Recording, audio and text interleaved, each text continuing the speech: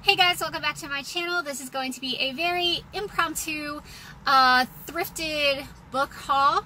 I just so happened to be in my old town for a doctor's appointment, and there is a Savers here that I love. They have a huge selection of books for really great prices. So after my appointment, I thought I'd stop in and see if there was anything I wanted.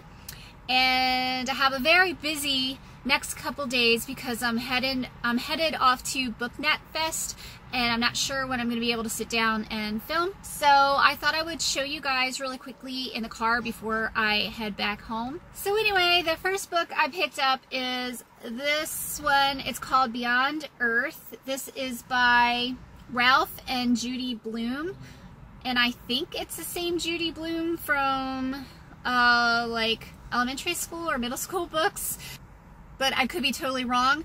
This one is about contact with UFOs. It's nonfiction, and it's one of those books that has photographs in it, and I am a sucker for books that have photos like that. But this is also blurbed by Ray Bradbury, and he wrote, "We have needed a new comprehensive UFO survey for many years now. This is that book." And y'all know I love me some aliens, so I picked this up. This says it was $2.50, but the books were buy 3 get 1 free. So yeah, that was the deal today. The next one I picked up is one of my all-time favorite books, and that is Rebecca by Daphne du Maurier. I read this last year, and it made my top 5 of the year, but I don't actually own a copy of this, and I really loved this old vintagey cover on it. So yeah, I don't know if I will reread this anytime soon, but I'm really glad to have a copy, and this one also said it was $2.50. Next, I picked up another alien book, and that is Sphere by Michael Crichton. I believe this one takes place in the ocean, like aliens that are living deep in the ocean. Yeah, in the middle of the South Pacific, 1,000 feet below the surface of water, a huge vessel is discovered resting on the ocean floor. So, yay, more aliens, and I especially love aliens that are on Earth. I've never read this book. I think it's a movie also. If you've read this one or seen the movie, let me know down below if it's one I should get to sooner rather than later. Alright, 2 more science-y books. I got Cosmos by Carl Sagan. I first heard of this one, I think it was Vicky from Chapter 32 mentioned this on her channel. It says on the back, Cosmos is like the college course in science you always wanted to take, but you never knew a professor could teach. So I'm definitely getting more into outer space along with aliens. Recently went to a planetarium with my kids, and I loved it. I could live in a planetarium. I thought it was just the most fascinating thing, so I definitely want to learn more about the cosmos. The next one I picked up is from the same author, and that is called Contact, and this one again is about aliens. I am not exactly sure how this book is set up or how it's going to go, but I've definitely heard of this one, not Cosmos until recently, but I have heard of this one.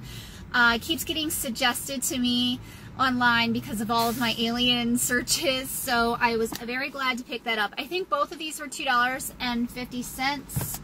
Next, we're going in a completely different direction, and this one I just kind of picked up on a whim because I thought maybe it would be fun to go through a couple of these stories during Halloween time, but it's called Kiss Me Deadly, 13 Tales of Paranormal Love. And one of the authors in here is Maggie Stiefvater. I think that's how you say her name. I think she writes the werewolf books. I read the werewolf books. Shiver? Is that right? I think I read Shiver many years ago, and I did like it, but I might be a little bit too old for this kind of stuff now. We will see. Anyway, it was super cheap. I'm sure it was like $2.50 also, and I thought, you know, if I'm bored or whatever and I just want something short and kind of romancy, I will pick this one up. I picked up You Suck by Christopher Moore. I grabbed this one because I recently read The Hike by Drew McGarry, and somebody had mentioned, I think it was on Goodreads, that his writing style was similar to Christopher Moore, or that he was trying to be like Christopher Moore. I don't remember, but I loved his writing in the hike. And so when I saw this one, I wanted to pick it up to see if I will like it also. I think I will. This one is about a guy who realizes his girlfriend is a vampire, and then one day he wakes up and he's a vampire. Yeah, that's all I know about it. It has something to do with vampires.